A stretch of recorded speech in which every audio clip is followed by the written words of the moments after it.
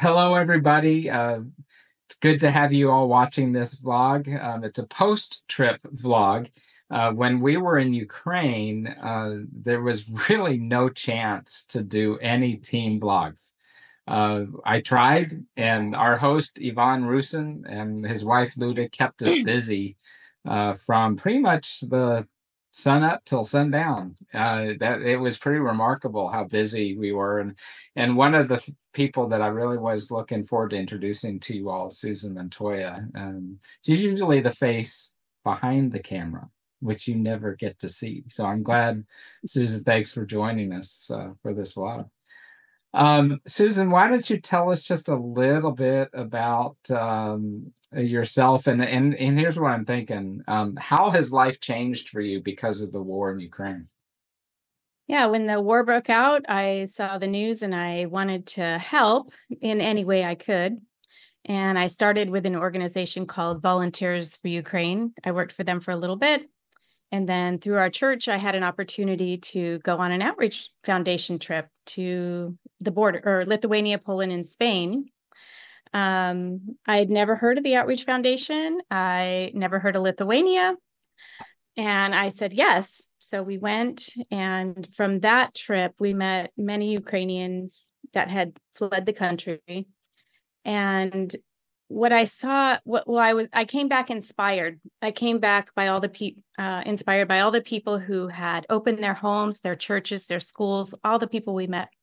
So that inspired me to come back home and sign up to host a family. I came home, signed up, and pretty quickly after that, I got a family of 4. It's a husband and wife and 2 kids, and they've been in my home for about a year and a half. And my life has been completely blessed by that. And I would say that it was from that first Outreach Foundation trip that I was inspired and had the courage to do something like that. So now we just call ourselves one big family. So it's changed. Well, It's been great. well, and you had an opportunity to visit part of that family. You joined us in Ukraine, and this is a little out of sequence, but you had an opportunity to visit family members of the family that's staying with you, correct? Twice, actually. Yeah. The first one, this is my 4th Outreach Foundation trip. I love the Outreach Foundation. We love you. I went to Turkey last year, and the husband who lives in my home, his sister fled to Turkey. So I added that to our trip, and I got to meet his sister. And on this trip in Ukraine, the Ella's father lives in Kharkiv, and I got to, we got to take a side road, and 7 minutes off our trail, we got to go see him for like 5 minutes. And I gave him a big hug and got to meet him, and it was wonderful.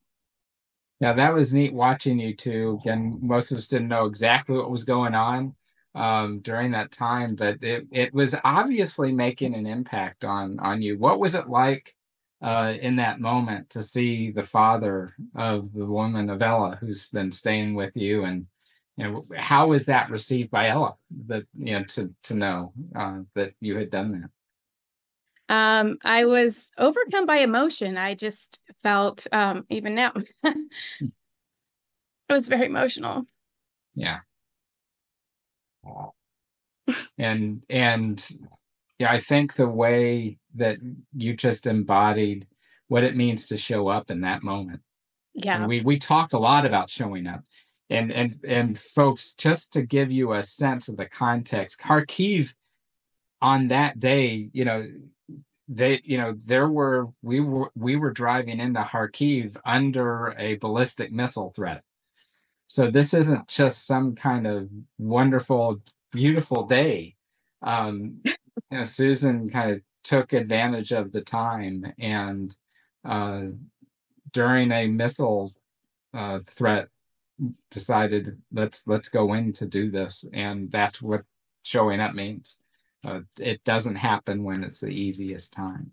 And when we left, the alarms were going off. The air raid Yes. alert alarms were going off when we Yeah. left. But I feel like for me, there was something special about the physical connection, like you said, Mm. showing up. I think even we only had 5 minutes, but I think that 5 minutes was the world Yeah. for him and for the family. Yeah. Well, and you did very well with that. So Susan, let's back it up just a little bit. One of the opportunities that we had, the main focus of the visit in terms of something that we did was to work with a variety of military chaplains and their spouses Mhm. uh, uh, during a resiliency retreat. And you had an opportunity to really sit with a lot of those women. You were the only woman on our team, and you had an opportunity to hear from them when we broke up from men from women. What were your takeaways from that? Um, we uh, we broke out into a separate room, and I asked them how their lives had changed. And I was expecting that they wouldn't want to share. Culturally, I think they don't like to open up, but they all wanted to be in one big group and share. So the first story I heard was that they had lost. One woman had lost everything. She left her home, and she felt like she wasn't materialistic.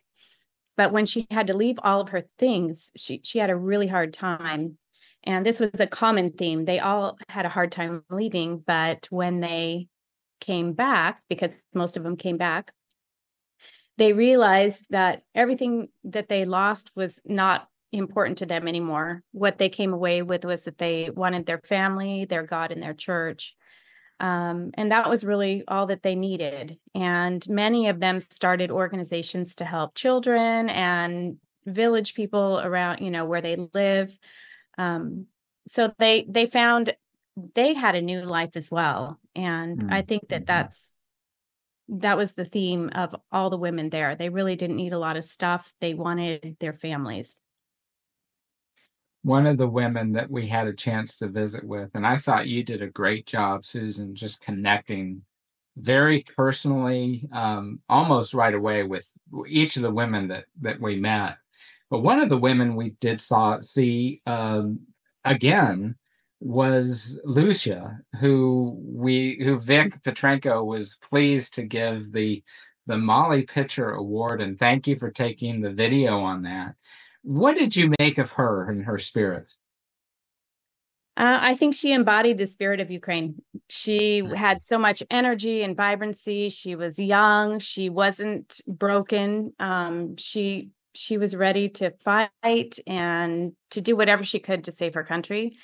And it was a great experience to meet her. So Yeah. I talk about courage. I think that yeah, if you put 1,000 of her in those front lines, they win the war. Yeah, yeah. it's not a problem. Another woman that you connected with, obviously, was our host, was Luda Mm. Rusin, and I was so happy to see that you were able to come to Ukraine and connect with her. Tell us a little bit about that. Oh, she's the reason I came. I met Luda once last year, and I was so impressed with who she was. I really wanted to come and see her in her country. Mm. I learned from her that she's the general manager of the largest Toyota dealer in Ukraine. And when the war started, I heard all of the things they did at Toyota to really help. And I was just blown away by this beautiful small woman and what she could do in that moment. They kept the dealer open. They donated cars to the military. They painted them. They serviced them. Mhm. And even with her employees, she just really took care of them. And her employees went out and helped take care of all those people that couldn't leave Ukraine. They put flyers on doors. They delivered food. And they kept the dealer open for people to come and have coffee and tea and warmth and just companionship. So she still does that today. I got to go see the Toyota dealership, and she just really is. I think just not just during the war, but even just as a businesswoman, she's my hero. I say ditto to all that. And I was just really glad, though, that we were able to have you here. Friends, if you see, my dog is with us on this call too. So Poppy likes to sit on my lap. Uh, so Susan, reflect with me just as I think as a final kind of question. How do you see God at work in Ukraine? I mean, we focused on the war and how miserable it is. A lot of us actually have kind of forgotten that there is a war, which is something we're trying to remind people that no, it actually is still going on. But how do you see God at work there? I see God at work through the hands and people of the people that are still there. I was so impressed by even people you wouldn't even normally maybe notice. They're just kind of in the background. I felt like they were all heroes. I mean, I just would look and see how much of their lives they were pouring out for other people, and that was really inspiring to me. Um, every corner we turned, I would meet inspirational people that were helping others. And that's where I see God working. That church we visited at the border, um, those children, everything, they just are coming together as a community and everybody's helping each other. And that's where I see God working, is in the people that are there. And when you say the church at the border, which border are you talking about? The one by Donetsk, I think that's it. Okay, yeah, I wanted to Yeah. make sure people it wasn't on the western side. Yeah, We no, the yeah, border by when we went to Donetsk, where the whole right. village had been bombed, and Yeah. all those people were coming together and supporting each other, and they haven't given up. I just felt encouraged. I And we delivered food to them, and I understand that, like, one of Ivan's people that work with him, Vasile, he goes there once a month, and he's just this quiet guy, but he's so amazing. All the stories that I heard about him, and he still goes down once a month and delivers things. So there's so many inspirational stories about the people I met. I go there and I think I'm encouraged when I come home to do more. So I can't say that I feel like I do a lot when I go, but I understand that showing up matters to them. And Luda told me that specifically. She said showing up matters. It means that we're not forgotten and people still remember that there's a war going on. So I understand the importance of it, but then I also am changed when I go and I come back and I try and do more here. So I think you just put it out so well, and we try to show up, and even our partners are saying that's the blessing. Yes. What's one thing that, or one or two things that you heard that you hope people hear from Ukraine? What are they? What did they? What stuck out to you as saying? Because we always ask, what do you want us to tell? What's the thing that you want us to share? Why don't take this opportunity to share that? Besides more patriots. More Patriot More missiles. That's right. patriots. They really, many people thanked us as the United States for their support. They don't want to be forgotten. And they just say thank you.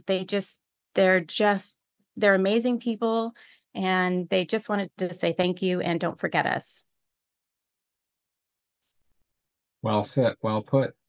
Well, Susan, thanks for being willing to do this. I know it's not your favorite thing to sit in front of a camera, but thanks for doing that. And you showed just great courage and bravery to come with us into Ukraine. I know several people who said they would want to come, but they couldn't do it in the end for one reason or another, and you stuck true to it. So thanks for doing that. You are an incredible warrior of Christ, bringing the gospel in the true sense of the word to those who needed to hear it. And thanks for doing that there and at home. All right, everybody, thanks for joining us. And we look forward to bringing more news about Ukraine in the coming days and months ahead, and look forward to sharing with you some initiatives as well as we try to continue to respond to the needs that are there.